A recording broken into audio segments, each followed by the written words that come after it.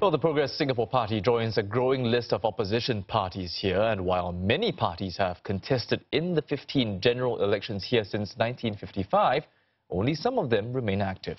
Let's take a look at when these existing parties were formed over the years. The People's Action Party was established in 1954. It actually started life as an opposition party in the first Legislative Assembly election of 1955. The Workers' Party was born not long after and would later become Singapore's main opposition party. Other parties were formed during the 1960s, but they have since disbanded. From the 1970s onwards came more opposition parties, all 7 years apart from each other. The Democratic Progressive Party, Singapore Democratic Party, National Solidarity Party, Singapore People's Party, Singapore Democratic Alliance and the Reform Party. And in the past 5 years, several more opposition parties were formed in quick succession. First of these was Singaporeans First. A year later, the People's Power Party started its engines less than 4 months before polling day. That's not unheard of.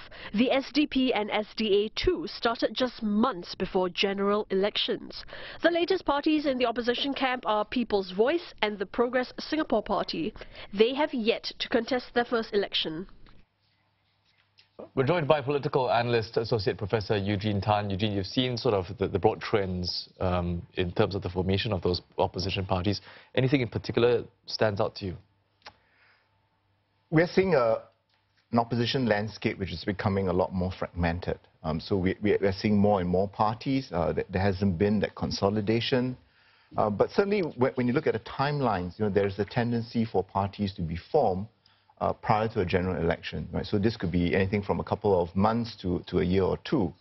And I think that's when, people who want to contest in elections think about which political vehicle they will want to be on. And sometimes they may not be able to get onto the slate of candidates for a party, or they think that chances are not good.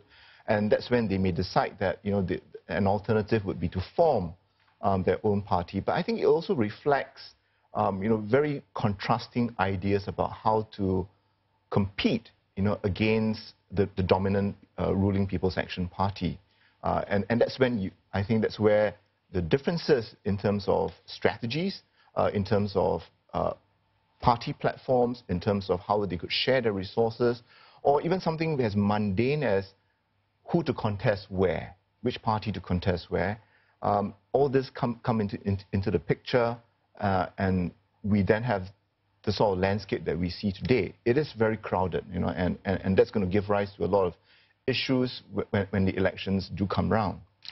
Eugene, you've pointed out there this timeline as to what we're seeing with the formation of political parties, but have times changed at all from what we've seen years ago in terms of the factors that drive the formation of these parties? My own sense is the factors haven't really changed much. It's really the differences that I pointed out, right? So if I can't get into a party of my choice and I find no other suitable platform, then perhaps one alternative would be for me to set up my own platform. So you have within the opposition landscape, as it is in many other jurisdictions, this idea of trying to manage the egos of people who believe that they have a role to play in the political life of a country. That's not a criticism. I think you need politicians, who believe that they have a vision and want to share.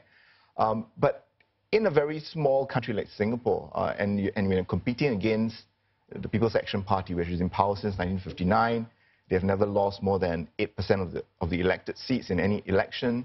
You need a more unifying strategy. And so it is interesting to note that Dr. Tan, in his press conference today, spoke about his party as a unifying alternative, right? So it's not meant to fragment, and he doesn't put himself as an opposition figure, right? So in a way straddling between the ruling party and the opposition.